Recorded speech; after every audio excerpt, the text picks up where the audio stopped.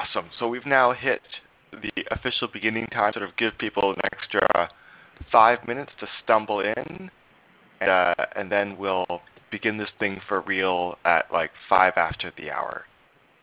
Good.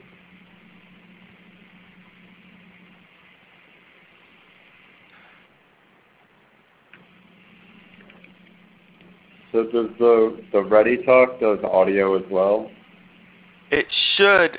I may not have done the right settings at setup, so I'm going to review that for tomorrow's session. So today, like, the phone is the only way people are coming in. Let me just actually in this 5 minutes pop into the back and see if there's anything that I can do about that. Because there's a little option here. It's like it looks like it's only myself and you in the audio window. Oh, someone just joined, maybe. Yeah, I think so.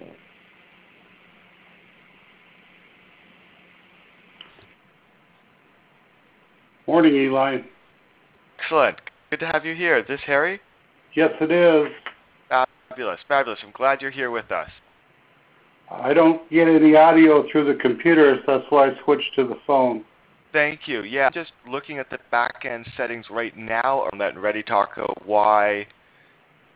Maybe this option, include streaming broadcast audio. Maybe let's just turn it on and say yes. Let's just say those are also things that are true. Maybe that's what that setting meant. Just click all the audio things and see what happens.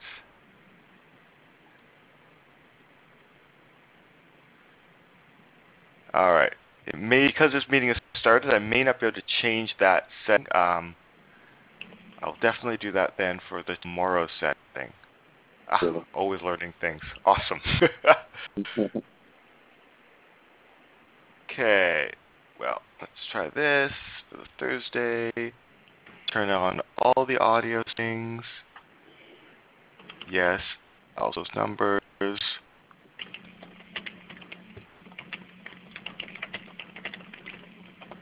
All right.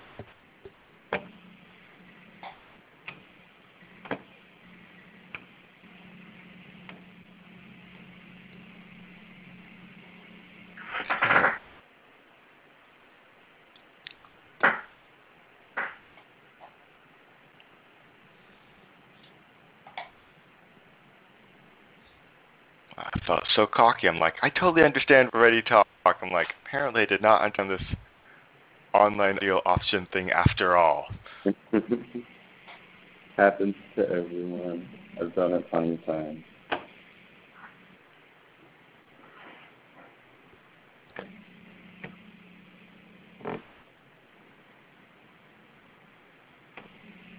Let's add the dial-in info for everyone here. And then we'll start this thing up.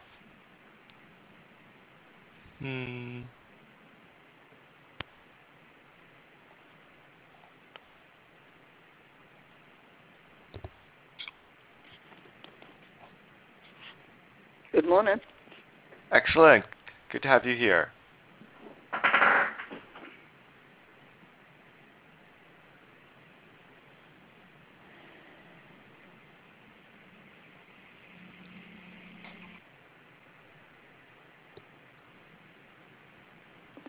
So it looks like we have all of us for the moment. So yeah, let's start in this one, and we'll have the actual computer audio working for tomorrow when we do this all again. Hooray! Well, good morning, good morning. Let me actually fire up some fancy slides, see if this thing works.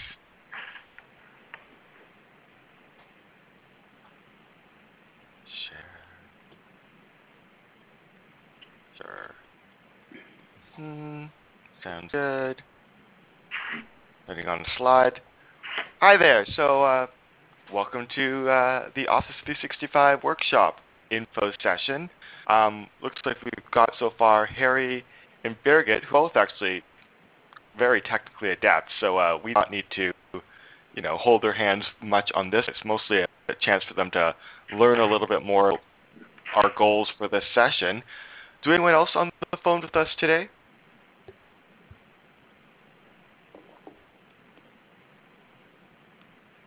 Cool. Well, I'm glad to have you here.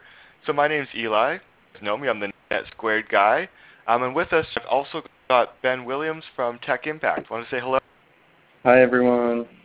Yeah, really great. He's actually done the real technical heavy lifting for this whole session and all the 365 training because I'm out of my depth here. But I was able to help out with sort of some of the workshop materials.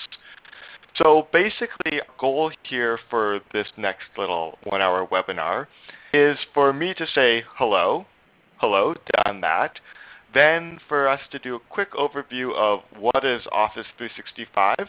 And because the two of you have got pretty good technical knowledge, feel free to break in and sort of ask Ben a couple other questions as you go along.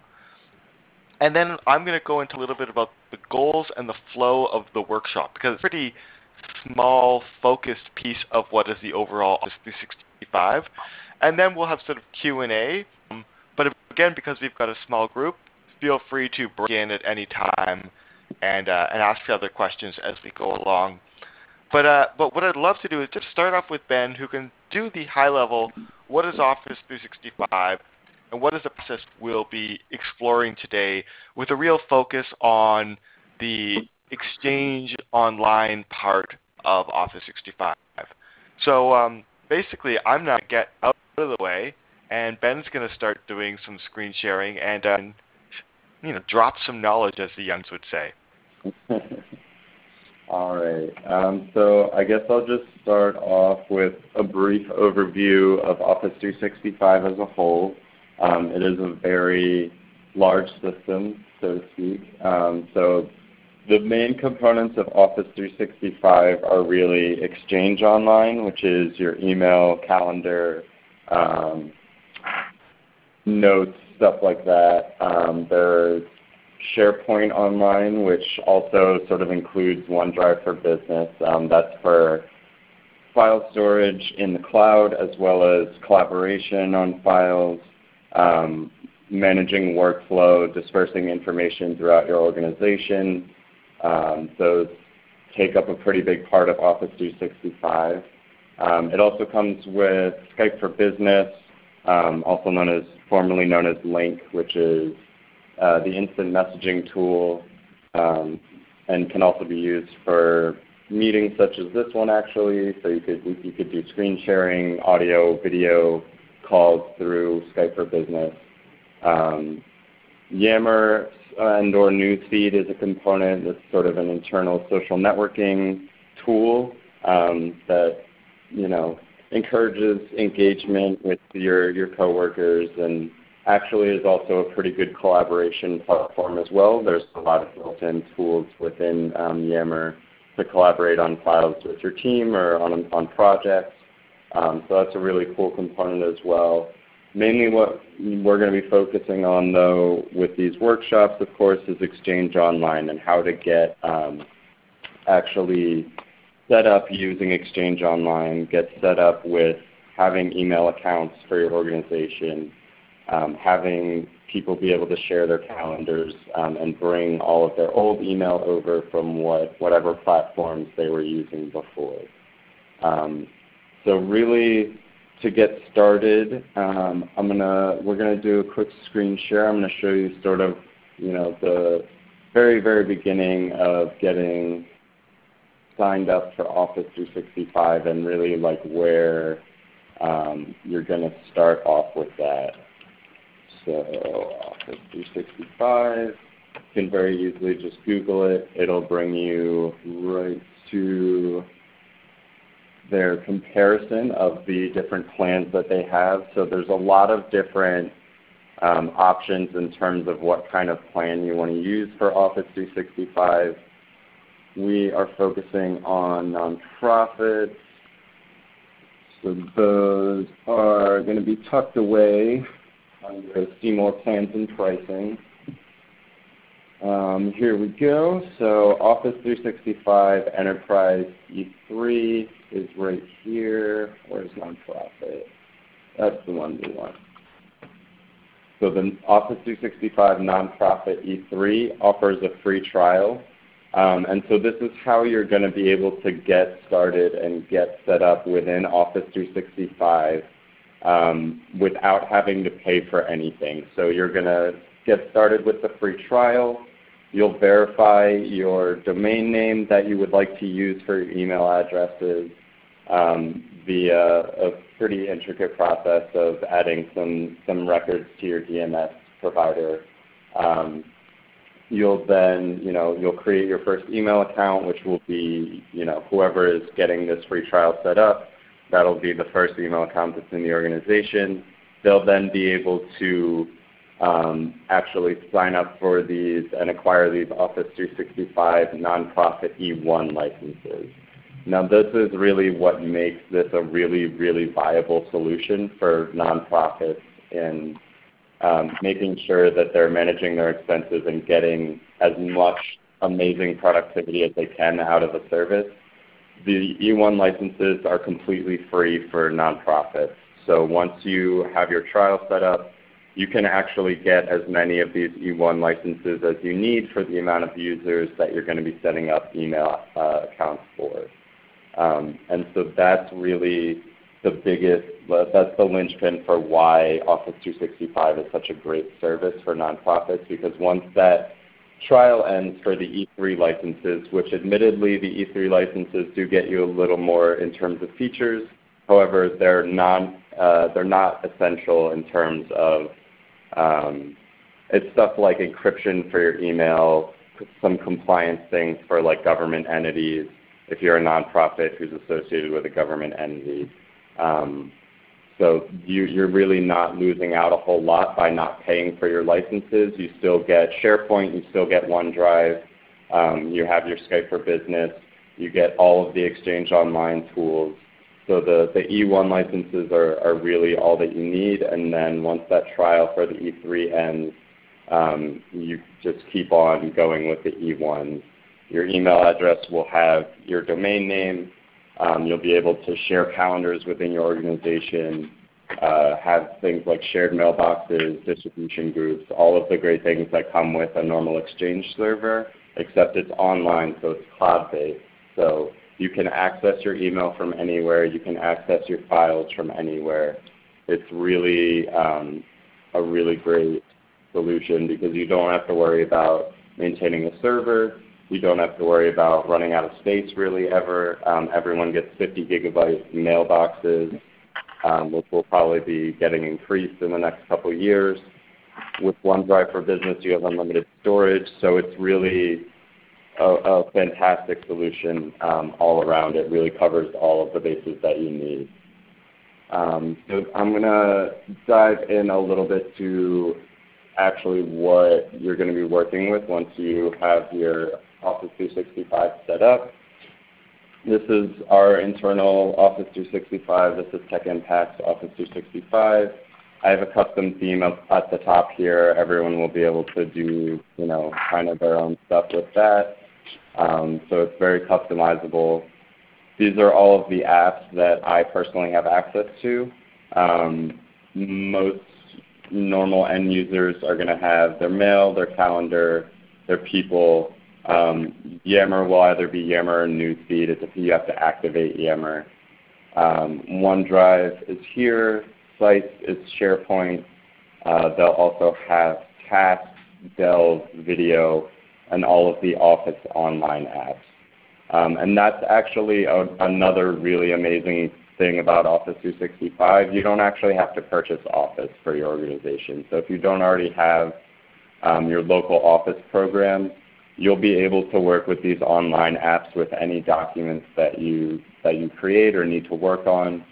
You'll be able to collaborate on documents with these online apps with your coworkers. It's really it's the most cost-effective solution for nonprofits in that way as well. With the E3 licenses, if you do for some reason need to buy those come with a free install of Office, so you can install it on up to 5 devices, Office Professional Pro Plus.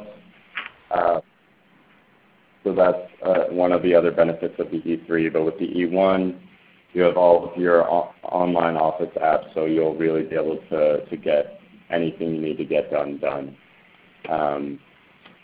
It's a pretty friendly interface overall. There's a little app drawer up here so you can always get to what you need. You can pin apps up at the top here so your most used apps can go up here. Just to take a look at Outlook in the web, also known as Outlook Web Access or the Outlook Web App. It's going to be very familiar to a lot of people who use, an online-based email solution. Got your folders on the left here. You can have different accounts in here. So if you are part of a shared mailbox, it'll show up here. There's also a groups area. So groups are a really awesome tool. They allow you to have one centralized conversation location. So you would have conversations with everyone who was a part of that group within here. You can have a calendar for the group, shared file space for that group. So that's a really great solution as well for collaboration. There's tons of tools for actually working with email. You can mark things as spam still, of course, junk, archive them, move them to different folders. There's actually now something called sweeps, so that if you are getting a ton of emails in and they're not emails you want from, or you don't like the person who's sending them and don't want to see those emails anymore, you can set up a sweep rule to delete all messages in the folder from that sender and any future messages, or to always keep them if they're really important. So there's a lot of great tools here. You have your message list in the middle. You can read your messages here. When you go to reply, it keeps everything in line so you can reference the other messages in that conversation. There's emojis, which is super important, obviously. Got your normal text editing stuff. You can put tables in emails, do bullet lists, strike-throughs, all kinds of crazy stuff, insert images. You can attach files that are in your OneDrive. Right now it's not working for the recent, but you can see here I have all of my files from OneDrive for Business available to me to attach to emails.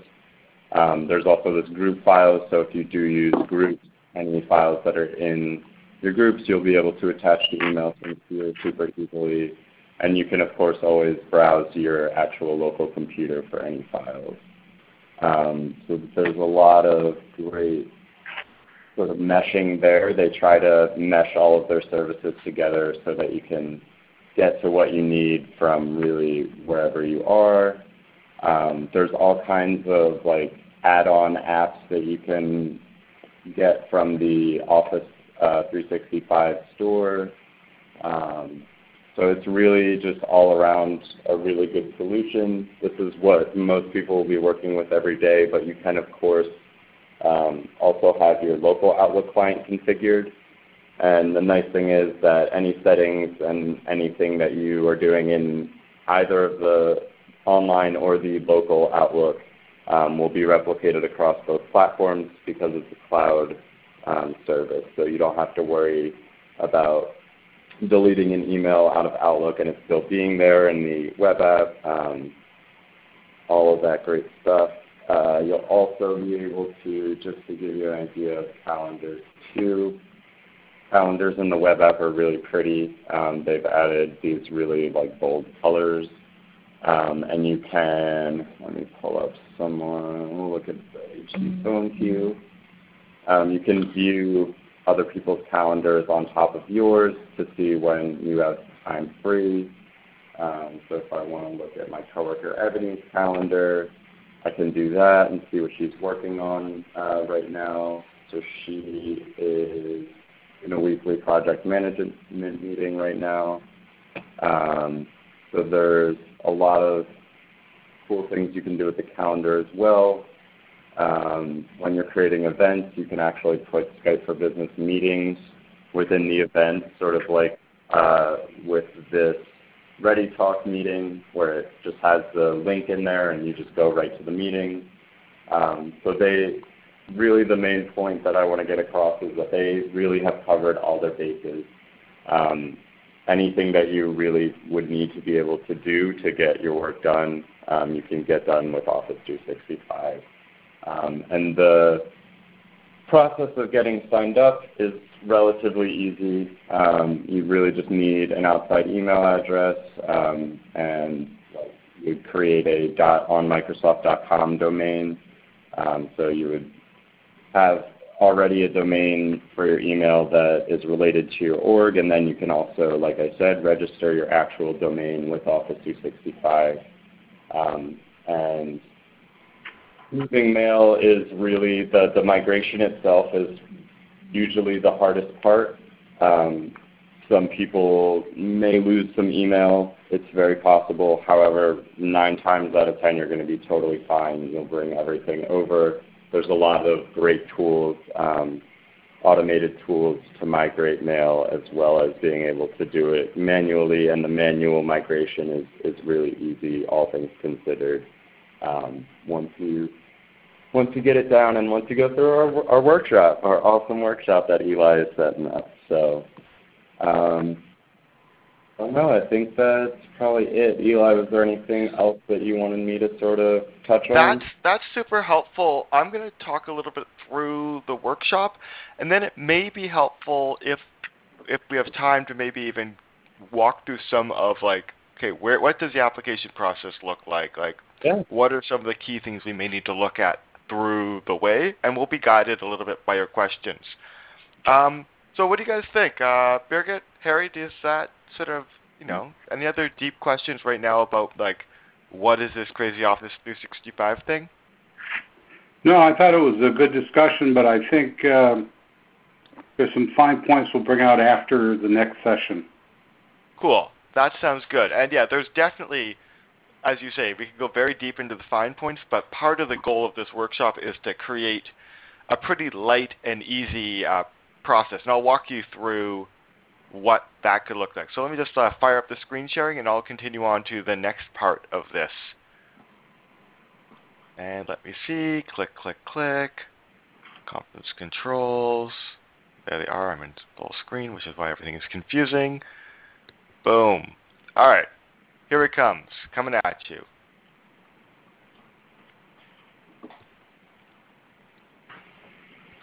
So Office 365 does a million trillion things, but here's where I want to take us through this. So I want to basically walk us through the workshop goal and audience, and then we'll come back and get into, like, that detail part of things. So Office 365, our goal within this is to do a very small piece within the overall suite, which is essentially we want to take a couple of very small nonprofits and get them set up from the initial application to the point where they are now using hosted email within Office 365. And so our goal is to find about 5 local nonprofits who are currently not using hosted email. They're using something like Gmail or Yahoo or something like that, and get them to, through the process of the application for Office 365, the process of claiming ownership of that domain name that they own or will need to buy as part of the workshop process, and then actually setting up the MX record so the mail sort of flows magically through Office 365. And then we'll hold their hands through the initial creation of their email accounts within 365. And then we'll take them through Office, like Outlook Online, which is what Ben just showed us. And we'll configure their desktop emails. And if there's time, we'll work through some of the migration of their email. Again, that's all documented out in the book that Ben put together. And it's actually, for people who we're going to be working with, should be relatively uncomplex because they usually have, like, a single email account. We're not working with organizations who've got, like, deep legacy email systems. So that's kind of... Go ahead. 2 points with number 2. Yeah. I think Ben could remember the older days when 365 came out a couple of years ago. that it took upwards of 72 hours to get the TXT and MX records transferred. Those have gotten a lot better. But with 12 different registers out there, you typically still have to go through their help desk to go through the process, even though the last several ones I did through GoDaddy, it's been automated on the 365 side. Yeah, so a lot of registrars do have like a hosted DNS in the web. My point is, rather than try to oversell to the nonprofits when you walk in the door, you're going to sit down and do all this in one meeting, it isn't going to happen. It's going to be a process. And I think Ben could agree with that. It takes more than one discussion just to get all the information you need to make this transformation.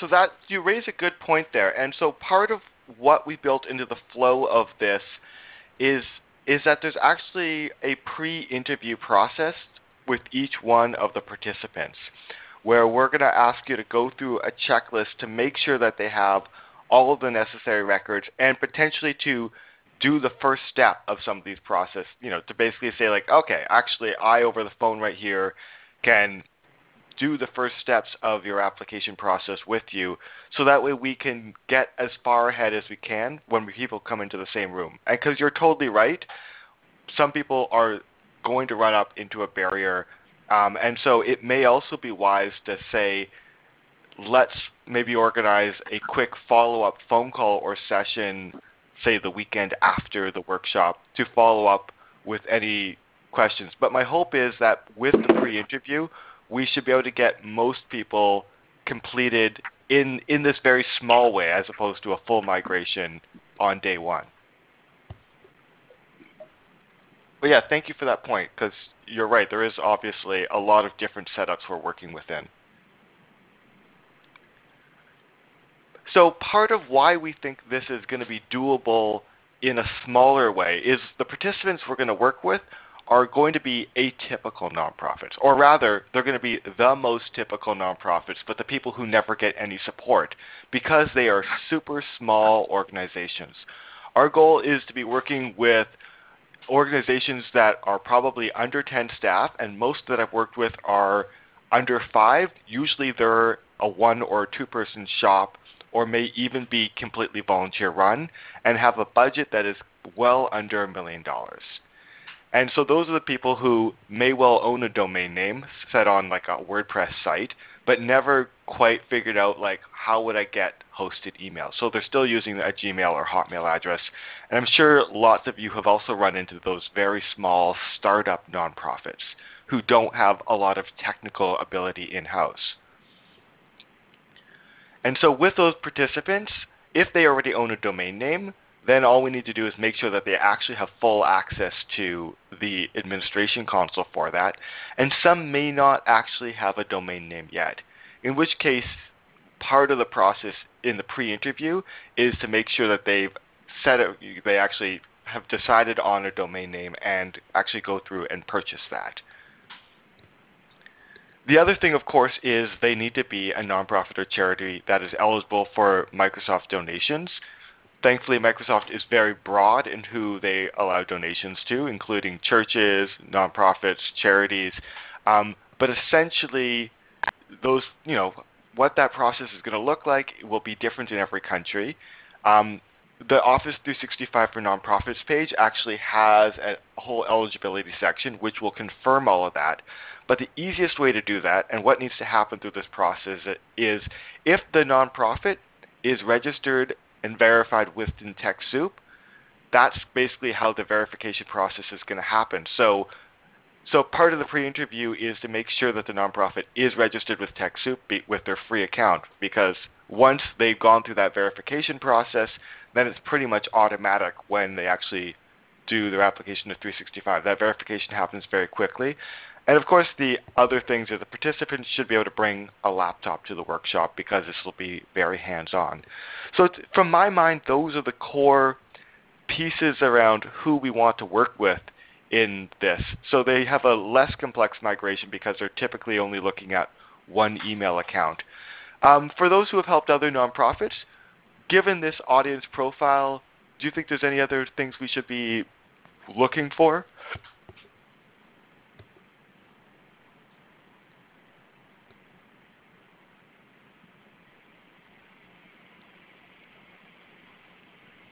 So yeah, Ben, do you want to just talk about maybe some of the issues you may have encountered through this migration, or especially around making sure people have access to their domain name registrar?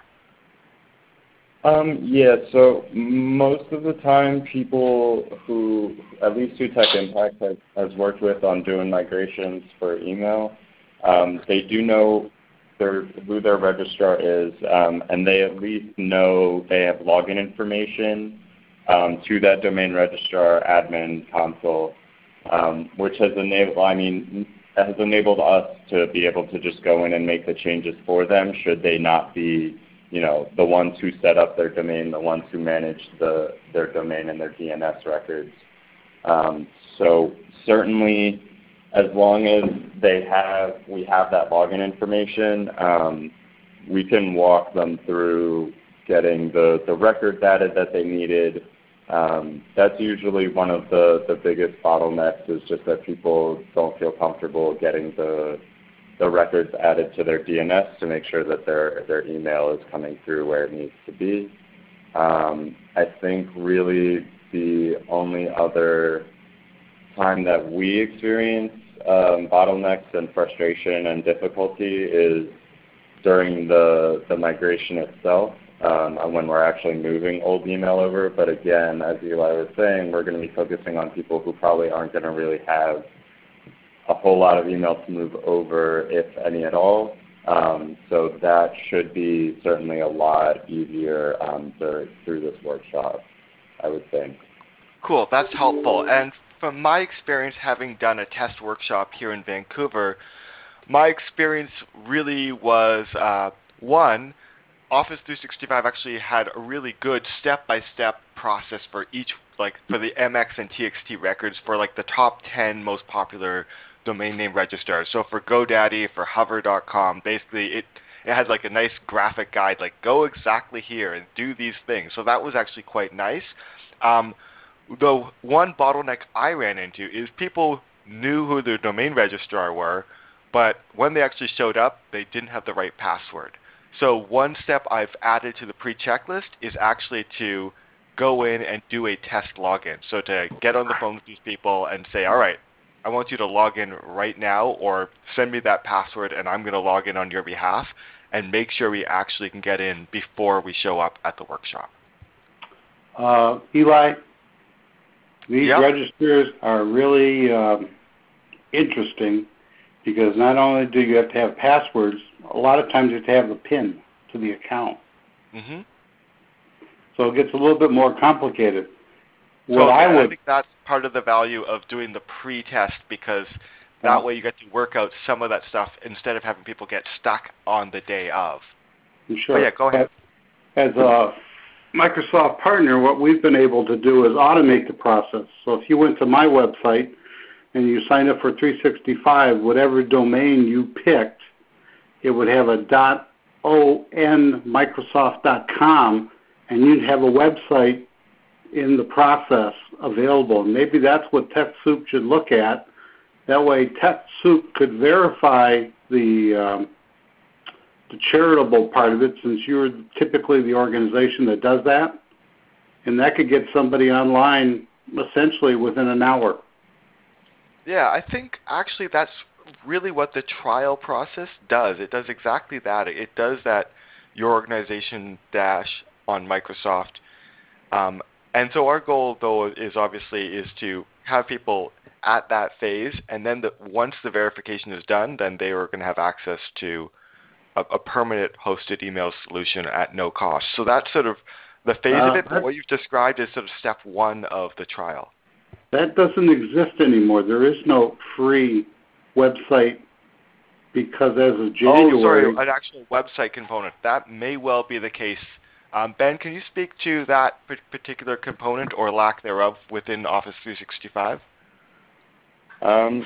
So 9 times out of 10, everyone who we work with has a domain that they register with Office 365. There is through SharePoint, there is a public website that you can set up if you don't already have one. It's not going to be very robust or dynamic or easy. Like it's a very, very pared down website building process, and so you're going to have some. It's almost 9 times out of 10 more worth the the cost to get an actual domain and an actual website rather than using the public website portion of SharePoint. However, certainly it's actually not possible for them to purchase that domain and purchase a website that they would be hosting. The public website through SharePoint is a very viable option. It will allow them to have a outward-facing face to the internet that people would be able to find their contact information. They would be able to have their mission on, all of that basic information that they would want to really put out there on the web. So there technically is a viable way to not pay a dime to have a website and hosted email and be able to collaborate on things that you need to collaborate on through Office 365 as a platform. Again, right. People are probably going to want to actually spend a little bit of money to get an actual domain, so they don't have the .onmicrosoft.com. But it is possible to exist strictly with that .onmicrosoft.com domain name. Eli, based on what Microsoft said back in January, it's a grace period for 2 years. It goes away. So right now there's 2 vendors, GoDaddy and Wix, who are helping anybody who gets a new 365 installation to help them with a public website. Right. So it's good to know there's some options there. But yeah, I think for the focus of this particular workshop, we're going to work on the hosted email because my experience has been most of the organizations I've run into who fit the profile we're working with tend to have their own website already. They actually lead with that public-facing website well before they've ever figured out hosted email, just because it's sort of the first thing so many small organizations are doing now. Yep, I agree with you, but the public website is not going to be a free option in a calendar year, so it's bad to try to sell it that this is a giveaway. The Exchange is really the blood and guts of 365. Yeah, that's been my feeling as well, which is why when we were deciding how to focus this workshop, that was the part we wanted to focus on because it solves actually quite a large problem, and also it's available as a side bonus in almost every country in the world, which is quite a unique offering from Microsoft in that I can go to people in East Africa or Latin America and say, here's a great solution to your problem. So I just want to talk about basically what we've created to support you through the process of putting together a workshop. So the hard, heavy work was Ben's work. Ben put together this technical guide walking people through the setup of Office 365. It's a printable document, and there's a version both for you as a trainer and a version for the participants. And it takes people from every step from which of the options should you choose when you are actually applying online for Office 365, and then takes you through all the steps there from... Eli cut out. Oh. Interesting. Okay, I can totally hear you. Am I back now? Yep. Awesome. Sorry about that. No worries. Thanks for letting me know. Okay. So basically, I was throwing a lot of praise at Ben for his great guide, which is going to walk you through all the technical steps, taking you from the initial application through to the verification of domain ownership, all the MX record madness, and then through to the configuration of the email clients so you can actually run through this whole process. And then he's also provided some additional guides so when people want to explore the other features of Office 365 or start creating more email accounts for people in their organization or for other volunteers, he's also got a great guide that administrators can take back with them into their organizations to continue using Office 365. Ben, did I sort of capture what you created?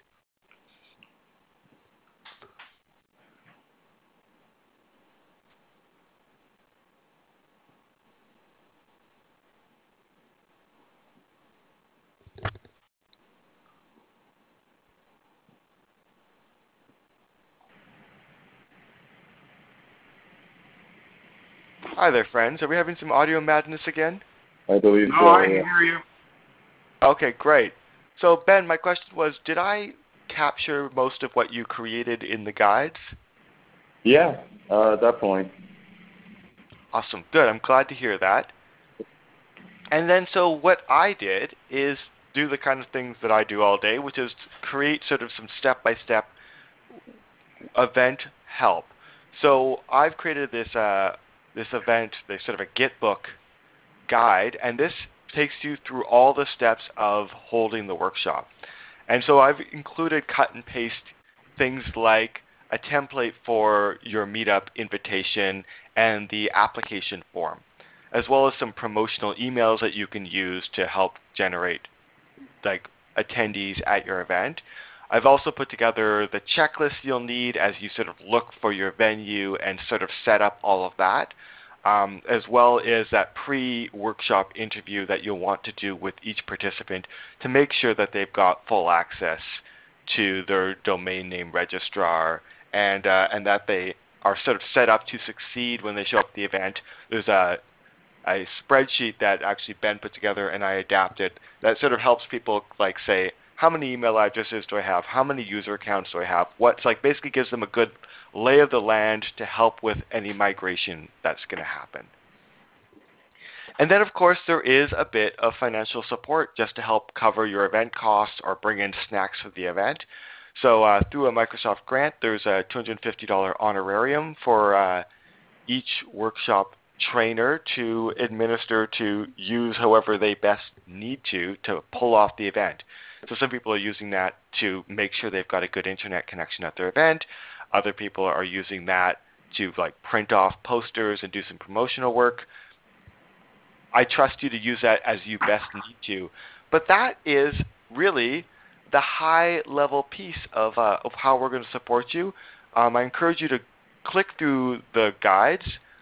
They're relatively short and readable, and sort of figure out if you got all the details there, and if there are some holes, let me know because I'm continuing to build out the Train the Trainer guide.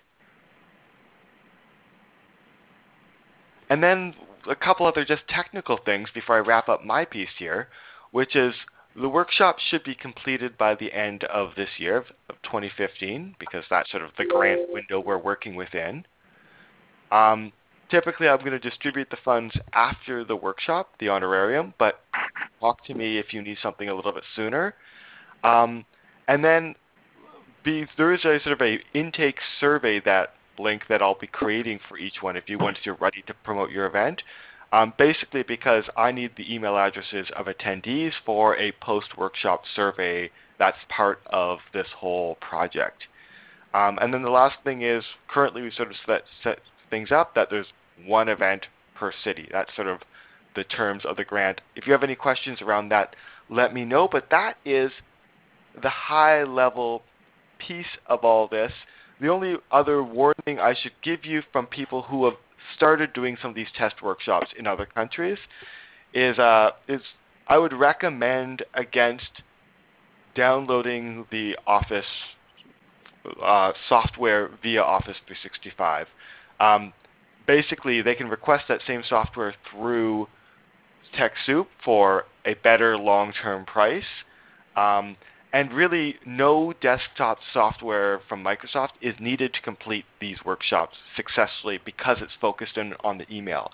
So you can actually do all of this right within the web browser, and that can actually, right within there, you can actually complete the whole steps of the workshop. So that's my piece. Any other burning questions on your side? Yeah. Hi, Eli. Hi there, Birgit. I have, when you go back to one of your previous slides, I think it was the second or fourth or first slide. There was a 5-step kind of what's in All right. How about this one? This one, Around the right. goal? It has under number 5, configure Outlook for desktop and mobile. Yeah, that's again, that's if they already have that software. If they don't necessarily have that software, it's not a needed component of the flow. Right, I understood that. Okay. But the other question that I have is, so they can use it through the browser online, but is that website where they go in there also set up to have to be accessed via a mobile browser? Yes. And how does that look like? Yeah, Ben, do you want to take that? It is able to be accessed on a mobile browser. There's a mobile version of Outlook Web Access. So you can access it from your browser. There's also actual apps for both Android and iPhone. One of them is just called Outlook, and I prefer that one. Oh, that the one. other I one. use it every day. It's fabulous. I love the mobile iPhone app. It's actually like the best email app I've ever used. But you don't need a license for that. You just kind of download the app and access the online version of it.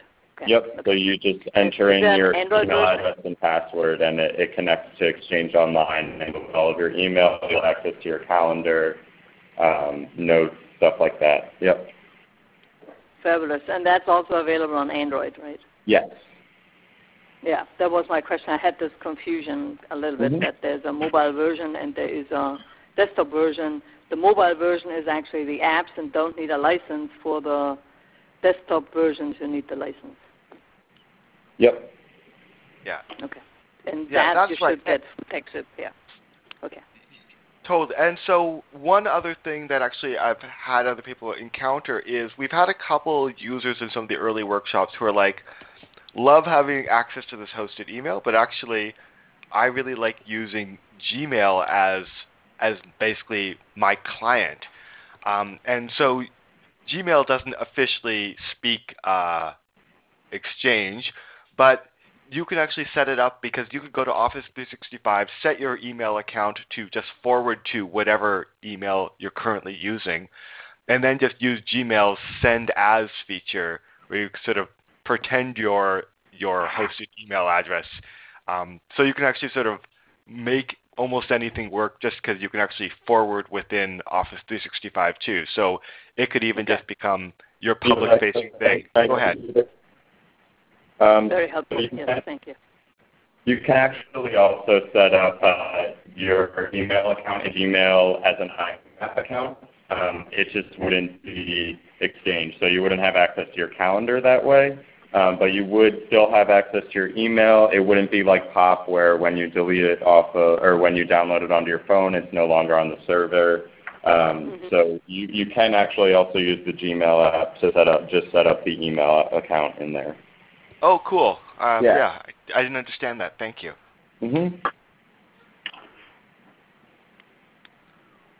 Eli, earlier we said that you could use 5 devices in the E3 account. It's really 5 devices that are laptops, 5 devices that are tablets, and 5 devices which are phones. Any combination, Android, Windows, iPhone. That's the advantage of an E3 account. Yep. Right. And the great thing about the E3 is that it's still priced for nonprofits, so you're only paying $5 per user per month for the E3 licenses. So even if you do need some of those features, like the ability to install Office on devices, you'll be able to do that at a very, very relatively cheap price compared to other solutions. So actually, Ben, that's a good reminder around the application process is sometimes a little bit less clear than maybe it could be. So when you show up at the page, I think I've just loaded that up here with the nonprofit plans, you'll see that basically there's 2 nonprofit specific plans. There's E1 and E3, and as we've talked about, these licenses are slightly different, but it sounds like, in fact, I've clarified that. I can only click the E3 now. Okay. Well, Yep. then ignore me. They've just cleaned up the process. I used to be able to click E1 as well, which was always a terrible idea. So what people just need to understand about this, because it freaks them out a little bit, is on the E3, it says here, $4.50 per user per month. But that's only for basically when you use the full E3-ness, which gives you the ability to download desktop versions of the software. If they never touch that particular feature set, basically they get to do this at no cost. And as we've said, the best idea is for them to go to TechSoup and get that desktop software that way, because at $4.50 a month, it's still going to add up quickly in a lot of use cases. Although if you had an intern or other temporary staff, this might actually be a really good model. But yeah, sorry, it looks like Microsoft actually just in the last 2 weeks cleaned up some of this to make it less confusing. Hooray!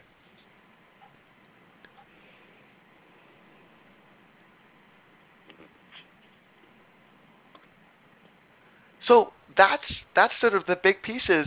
I don't think we've got anything else to unload on you today. So either you can sort of, ask any other questions now in this final 5 minutes, or you can take some of your life back and leave a meeting early. It's not unheard of.